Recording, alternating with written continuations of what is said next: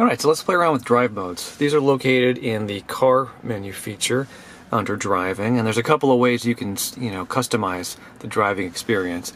Acceleration from chill to sport, steering from comfort to standard to sport, regenerative braking, low and standard, and then stopping mode. You have both creep, roll, and hold. So let's play around with each of the settings and see how it changes the feel of the vehicle. Alright, so I've been driving in this setting. So we've got sport acceleration, sport steering, standard regeneration, and then actually it's been on hold for the stopping mode. Let's start with stopping mode. So let me shift it to drive.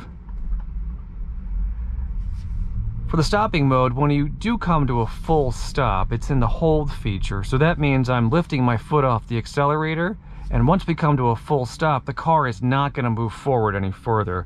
Let's put it into park, and let's try roll instead. So I'm going to do the same thing. So I got to put it into drive. Still getting used to this thing. All right, I'm going to pull forward, and now I'm going to lift my foot off the accelerator. Yeah, we're still rolling, so we're not coming to a stop. This is more like a traditional gas-powered engine where even though you lift your foot completely off the accelerator, you are still moving forward a little bit. Gotta be honest, I don't like that. I really like the hold feature. Let's try one more. So now I'm gonna put it into creep and see what the difference is between creep and roll. It says slowly move when the pedals are released. So I have released the brake pedal. I am not touching the accelerator. We're not moving right now. Let me give it a little bit. Again, gotta put it into drive. All right, taking my foot off the brake. We are not moving forward. Giving it a little bit of acceleration. Let me go around this median, and then I will take my foot off the accelerator, and let's see what happens. All right, foot off the accelerator, and we're still moving forward ever so slightly. All right, I'm gonna put the brake pedal, take my foot off the brake, and now we're moving forward just a little bit. So again, kind of like a traditional gas-powered engine. I gotta tell you, I really do like the hold feature, so I'm gonna keep that on. Let's look at regenerative braking. So right now, shift it back into drive. When I take my foot off the accelerator, there's actually kind of a dramatic reduction in speed. You can feel the regeneration just take over and slow the vehicle down. Actually feel a pulling backwards. It's pretty apparent. I like it because each time I do it, I know that I'm saving a little bit of extra fuel economy. It's always a good thing. But let's put it on low and see what kind of a difference there is. So it's standard, you lift that foot off and you're definitely stopping quickly. Now in low, oh, I mean, let me go a little faster. Yeah, I guess it's slightly less. It doesn't feel quite as abrasive. I mean, when you have it on standard and you lift your foot off the accelerator, you're stopping pretty quickly. Like, you really do feel it grinding you to a halt. And it was a little weird at first, but I've actually grown accustomed to it. And since it improved my fuel economy, I'm going to keep it on standard. Couple more. Let's play around with steering. So I've been having on sport, and I gotta say, I love how tight the thing turns. It's just fantastic. Let me shift it into standard now. Yeah, it feels a little looser.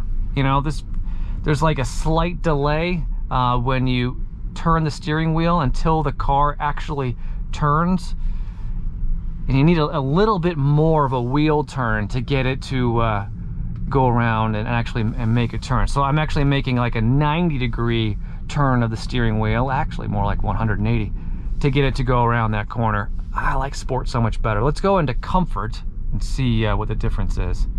Ooh, yeah, this is much, much looser. You really do have to turn the steering wheel dramatically more to get it to move. Man, I like sport. I'm keeping it on sport, no doubt about it. But that's kind of fun. Also on sport, I feel like almost like a little bit of feedback. Like it takes a little bit of muscle to get it to move, and I just like that. I feel like I'm actually having to pull the wheels to make the vehicle turn, and then that's pretty fun. All right, let me take it out on the street because I don't know, accelerating in the parking lot isn't quite as much fun as being out here in this office park where there's some nice curves for us to go around. So let me do that real quick. No traffic.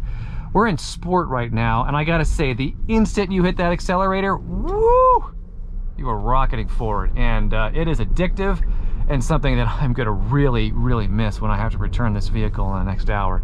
Let's put it on chill and see what kind of difference it is. So I'm gonna do the same thing. I'm gonna push down on the accelerator. Oh, wow. Okay, this is probably the most dramatic difference out of all the settings. It's like, yeah, it's like I'm in a gas-powered engine again. I mean, you don't hear the engine revving up, but there's like, you know, maybe 2 or 3 heartbeats before you feel yourself really being pulled forward. It's nice, but I mean, that's not the reason I want to drive a Tesla. So I'm keeping it in sport. So for me, at least, my preferred setting is sport for acceleration, sport for steering, standard regeneration, and then I like that hold feature for the stopping mode. But what's cool is you might be pretty different, and you might like a different setting. So I really, if you get a chance to drive one of these, I encourage you to play around, because it does change how the car feels pretty dramatically. All right, so that's pretty much everything on drive modes. If you're interested in longer form reviews of the Model 3 or the Model Y, I'll put links in the description. Otherwise, thank you so much for joining me, and I hope you join me next time when I'm back renting and reviewing another rental car. I'll see you then.